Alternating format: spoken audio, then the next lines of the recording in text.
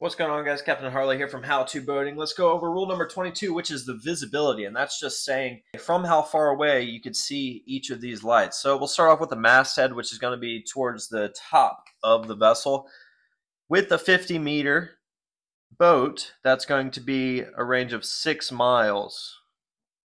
Okay, the side lights are going to be a little bit smaller, which is 3 miles. Really, everything else except for the masthead light is going to be a 3-mile distance, can cover a 3-mile distance. And then we have our smaller boat, which is going to be pretty similar. It's going to be 5 miles for the big one, unless it's under 20 meters, then it's got to be 3 miles. But 5 miles for the big one, and then everything else is going to be 2 miles. So we'll use the stern light as an example.